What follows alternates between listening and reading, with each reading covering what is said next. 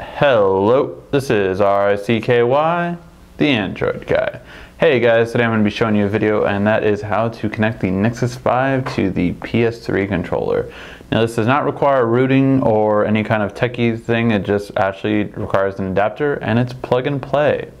So the adapter that I have here is called an OTG cable, on the go USB cable. And it's very simple. This is a Samsung branded one, but I've had this one just forever, so be careful with like the $2 ones you see on Amazon. I bought 2 of those and they didn't work. This has worked though for all of my devices. So as you can see here, regular micro USB and regular female USB port. So as soon as you plug this in to the bottom of the device right here, this is actually made to work natively with Android. So you're just going to connect this right here. Now, important to know, this will also allow you to connect things like a flash drive, hard drive, and other things like that. And now I'm using the regular connector that my PS3 controller comes with.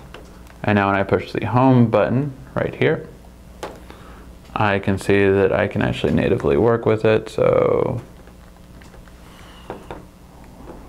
as it normally does. Sorry, there we go. Now it should work fine. And now we can actually play, say, like a game, like Modern Combat. And from here, if I zoom in, you can see that with my PS3 controller, I can control it very easily.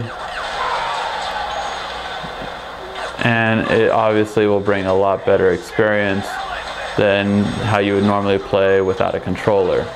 So this is really nice and easy to be able to do.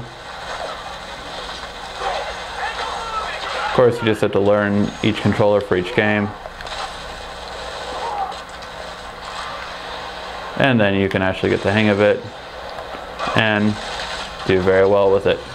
So yeah, that's how you actually can use a PS3 controller with your Nexus 5. If you guys have any questions about this, feel free to ask. This has been RICKY, the Android guy.